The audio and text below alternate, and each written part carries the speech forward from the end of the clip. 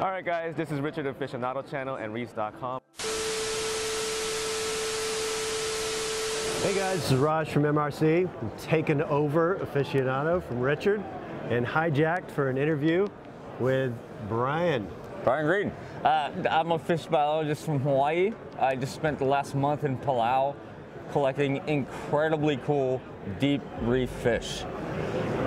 Thanks to this guy, we were able to bring them up from 400 feet.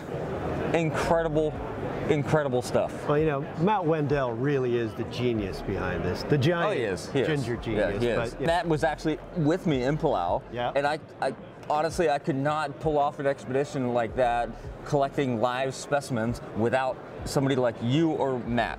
Like, that's awesome. The technology that you guys make is key to what I do. Like, so I do this. I catch fish.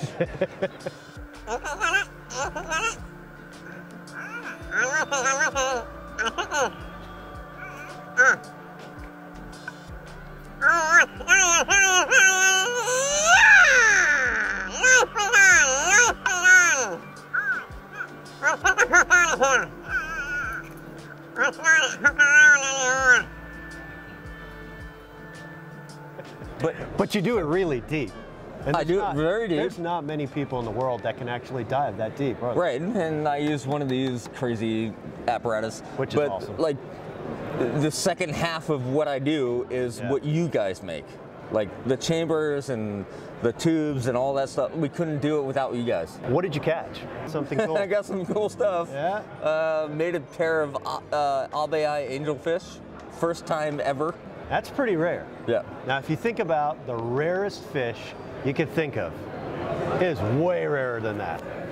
It is. Right? Honestly, like, I was in Palau last month, and I think the two that I collected for Biota aquariums were the 7th and 8th specimens ever collected. That's fantastic. How many were caught alive before that? 2. By me. I bet Tom's pretty excited about that. Tom's very excited. Biota's incredibly excited, and the 2 I collected in Palau are now like doing their thing. One is about maybe 1.5 inches long, and the other one's about 3 inches long, and they're mating up. Nice. So hopefully, Tom's got his Barry White playing in the background, doing his thing. Exactly. So like hopefully in like a year, maybe 2 years, they'll like do their thing. Yeah. Perfect. Awesome. So what's next on the target list? Anything interesting? Yes. Yeah. Next target is peppermint angels. Peppermint angels. So obviously I'm a product and equipment junkie. So this stuff right here, that's geeking out for me. But what's going on here? Tell me about it. This is insane. This is the craziest, most amazing piece of equipment I've ever used in my entire life. So I've been diving rebreathers for probably 25 years. Wow. This one is so compact, and the way it works is I breathe through this mouthpiece, and my breath and my gas gets recycled through the equipment.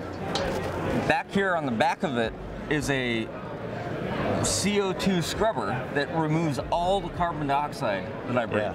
And then I have these tiny little tanks, one of which is oxygen, the other one is mostly helium. And this little compact little thing allows me to dive to 500 feet for 5 hours. That's insane, because these tanks are a fraction of the size of the tank that I put on my wreck dives, you know, going down to 100 feet. Yeah, this is 20 cubic feet. A normal scuba tank is 80 cubic feet. Yeah. And I can stay down for 5 hours on these tiny little tanks. Because I think I get about an hour. Right. Yeah, it's incredible. It's just, it's literally what's happening here with the electronics back here and all these sensors is exactly what's happening when an astronaut does a EVA from the space station. That's cool. It's not, no joke, it's the same technology. That's awesome. I'm an aquanaut. Aquanaut. Brilliant. Yes. That is the coolest thing ever. See, I thought it was really cool, and I got my awesome titanium atomic stuff. No, I love atomic. I love atomic. Yeah, I was like, oh man, I'm the coolest guy ever. Yeah. But this thing, this is ridiculous. Oh, this is ridiculous. This is awesome. So I've got here I can inject O2. Here I've got a solid state oxygen sensor. I can bleed the loop volume from there. It takes a lot of practice and a lot of training to actually dive one of these things, but I've been doing it for many years. And so it scrubs. But it's the only way to dive. Yeah. In my opinion, it's the only way to dive. So it scrubs the CO2, and what does the oxygen and the helium do? Okay, so in this center section, where the chemical scrubs out the CO2, the oxygen is controlled by the electronics here, and it replaces what you metabolize. Yep. And then the helium is basically filler gas. So as you go deeper in the water, you need to have some kind of volume to make up, you know.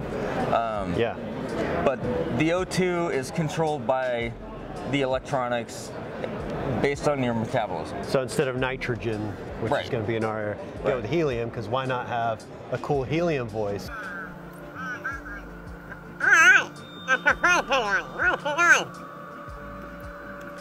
No, when you're diving, right? There's another thing, by the way. Nitrogen will make you narked. Yes. It's very narcotic gas. Right. So we use helium. Some people, U.S. Navy uses hydrogen. Not good. But the helium mixer we use allows us to be completely clear-headed at 500 feet. That's awesome. Like more so than I am right now, by the way. Nice! Expedition mascot. Nice! The official.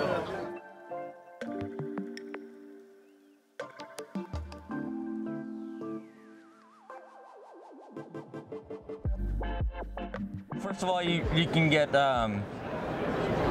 decompression sickness, so you get bent, which means as you ascend from deep dives, inert gas will come out of solution in your body, and you get like bubbles in your bones, and it's terrible. I've done that. I've spent many hours in a recompression chamber trying to get rid of that.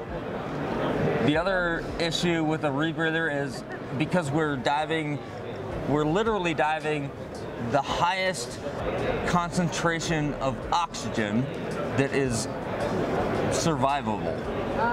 So that you can end up with issues on a rebreather where the oxygen's too high or too low, which will also kill you.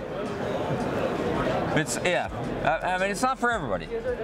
So we all know that you've caught all these spectacular fish from the deep, but what is your personal favorite? Like, which one stands out for you?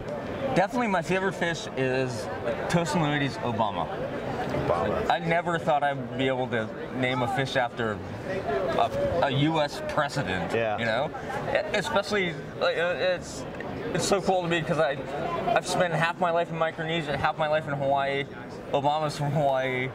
Yeah. It was just perfect. That's just cool. And so Richard Pyle and I found this new species of anthias in Hawaii, which I never expected to find a new species in Hawaii ever. Like maybe some kind of like tiny goby, but not a like beautiful pink anthias, you know? Well, they've explored that with what? Submarines and I mean Hawaii's been submarines, divers, ichthyologists for 60 years. Like I just never expected to find a new species of fish in Hawaii, and to find one at the depths that we found it at. So Richard Pyle found the first specimen, the male, at Curry Atoll. And the next day I found the female at Pearl and Henry's Atoll. So completely different atolls. 250 miles apart. Wow, that's insane. Yeah. That's insane. And then Dr. Sylvia Earle got to present President Obama. So when Obama, one of the last things he did before he left office was to expand the Papahanaumokuakea Northwest Twin Islands reserve area. So it's like the biggest, I think it might be the biggest protected reef ecosystem in the United States. Yeah, I can see that. So Obama flew up there, and Sylvia Earle with National Geographic flew up there. Yeah. They wouldn't let us. But Sylvia, you didn't pass the sniff test? I didn't pass the test. But Sylvia was able to like meet with Obama on the beach at Midway and present the picture of the fish that Rich Pyle, Randy Kosaki and I named after the president. Like, what the heck? That's awesome. That is just so cool. Yeah.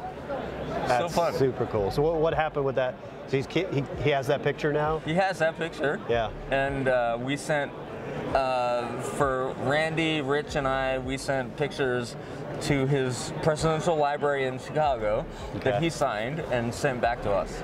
Oh, that's even cooler. Right. So so Obama has a signed copy from us, and then he sent us signed copies from him. That's super cool. So awesome. That is super cool. I can see why that's your favorite now. That's an awesome story. Yeah. And then I got a lot of favorites. So tomorrow, Tosinoni's and Patrice will be published. That's named after my mother. Nice. And then next week, Leiopropoma Diana Rose will be named after my girlfriend. Come on, can you not give regular guys a chance? Girlfriend, mom, and a president. I'll name one after you. You gotta come in the field with me first. Deal. We'll do it. Deal. All right. Raj from MRC, checking out. Thanks for stopping in and our hijacked version of Aficionado. Brian Greene, thank you so much for the interview. Thanks, Raj. Appreciate you stopping by. Yeah, of course. It was fun talking. Anytime. Anytime I'm on the mainland. All right. It's very rare. Deal. We'll flag you down and do it again. Guys, hope you have a good day. Hope you enjoyed it. See you later.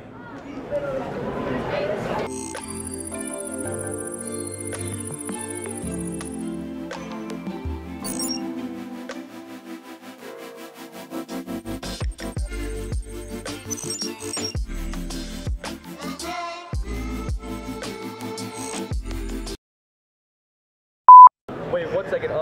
Let me bring this up a little bit because this. And then Dr. Sylvia Earle presented that to Obama, right? Yes. Okay. At Midway. Yeah. Yeah. That's awesome. Yeah. That's just cool. Yeah. Right. Dude, so we sent that picture of the plate of the male and the female. We sent to Obama, and he signed it and sent it back to us. That's cool. And the big picture is gonna hang in fucking his library in Chicago. That's awesome. That's super cool. Yeah.